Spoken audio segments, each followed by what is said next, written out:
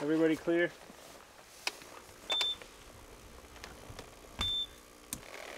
Hitting anybody? That's like 2.2 amps.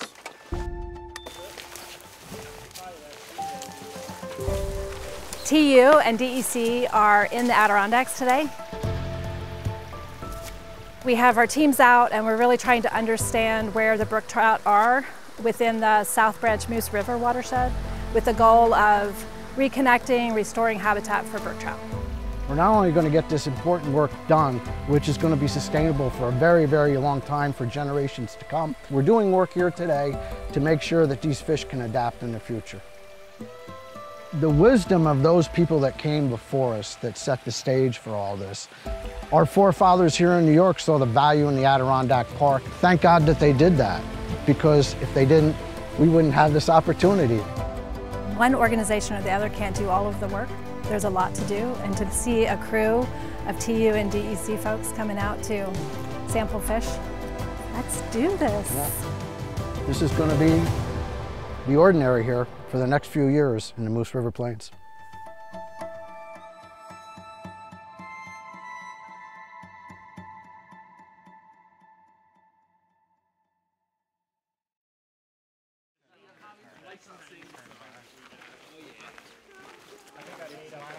We are here at the Moose River Plains. We are actually on Governor's Brook, which is a tributary to the Red River.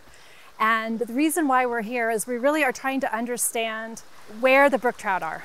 When we look at the science, the Adirondacks really represents the strongholds for brook trout in New York.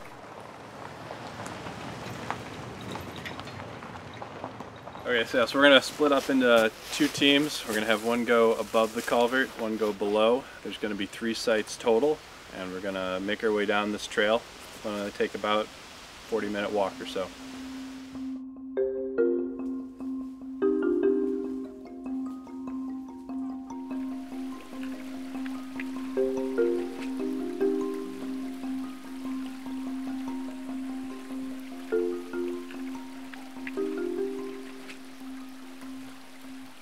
Brook trout are one part of this integrated system.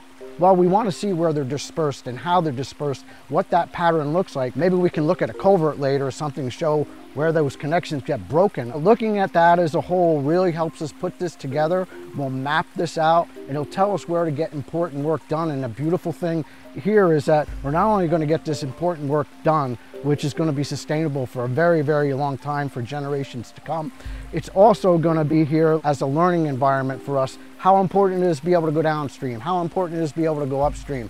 We do know that they need that ability though. We also know that we need some mixing in the population for genetic diversity. The Moose River Plains is comprised of a diversity of habitat that flow into larger river systems that wind its way through what we call the plains.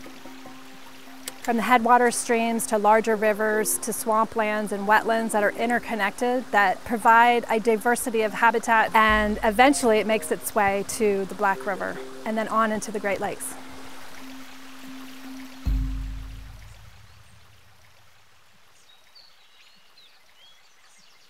We're standing here at an unnamed tributary of the South Branch of the Moose River. This is a stream that is one of Trout Unlimited's priorities for culvert replacements. When we sampled the fish populations above and below, we recognized that there's only brook trout below and no brook trout above. So replacing this culvert would provide passage for these brook trout up to 1.5 miles upstream. This culvert here in particular has significant backwatering, and you can see the silt that I'm standing in is a testament to that. We probably pass over hundreds of culverts in our life, and very few of us, unless you played in them when you were a kid, know what a culvert is. Did you play in them when you were a kid? Oh yes, yeah, absolutely. So what we would like to see in a culvert is the stream acting like the stream. So we don't want, if you're a fish and you're moving through the system, you don't want there to be a barrier to any kind of movement. And DEC is trying to provide the funding for those mechanisms. As we said, this work is not cheap, it's very labor intensive. In addition to the technical assistance that Trout Unlimited is providing, the state of New York, DEC, through the Environmental Bond Act, is going to inject millions of dollars into projects like this to restore these natural systems for not only the fish, but also to add resiliency in the face of very flashy and unpredictable episodic events that are associated with climate change.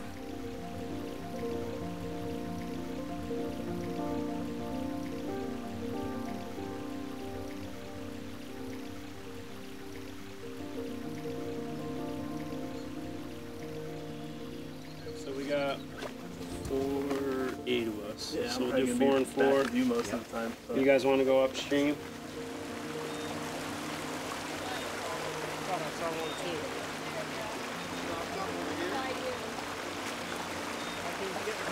Right there under your net. Oh, you got him.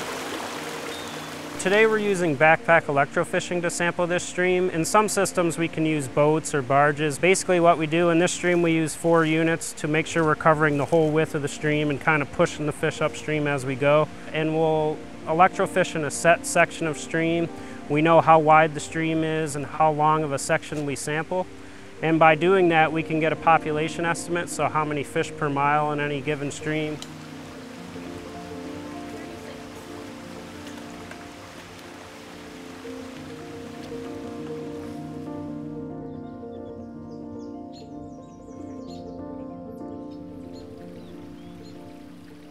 We're able to do this work here because of the wisdom of conservationists that preceded us, specifically in the 1800s when this park was developed. Thank God that they had the forethought to look forward and say, this is something special, something that needs to be preserved. That's what this partnership brings. It brings enthusiasm. It brings resources that both teams absolutely need to get work done. The bottom line is we can't do it alone, and we shouldn't do it alone, okay? We all have our areas of expertise. We think at DEC, having this broader tent canopy, so to speak, provides for better conservation and provides for a better future. And this has just been such a great relationship with Trout Unlimited. It's, you know, we've worked all across the state. We're really super excited about this project. One organization or the other can't do all of the work. There's a lot to do, and to see a crew of TU and DEC folks coming out to sample fish. We have this great opportunity here to use this not only as a place for restoration, but as a place for study. We can take what we learn here because we're taking this systems approach. We're in the public's trust. We have to show them we are making a difference here. And we're really excited about doing that. You know, when the glaciers receded, this landscape and this watershed was totally connected, totally connected. The wetlands were connected to the streams and everything was connected to the ponds, and they all fed the moose. And it's somewhat fractured now, just as our landscape is across the country.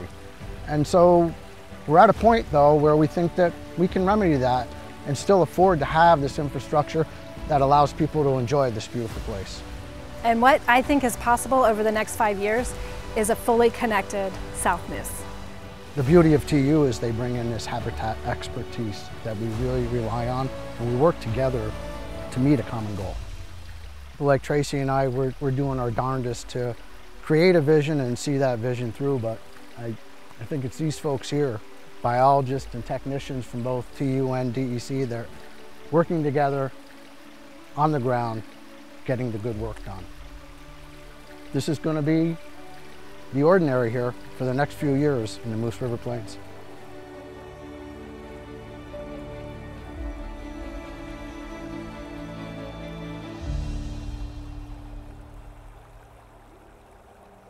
For folks interested and motivated to take care of native brook trout like the ones you find here in the South Moose, you can get in touch with Trout Unlimited chapters locally for volunteer events, and you'll find that we're celebrating public fishing rights access. We're all out, getting out together, fishing on these streams, cleaning them up, planting trees to make them look beautiful and encouraging for more folks to open up public fishing rights. It's our firm belief at TU that people fall in love with rivers and then they want to take care of them. If the stories you're hearing today are something that moves you, get in touch with your local Trout Unlimited chapter and help us take care of the rivers.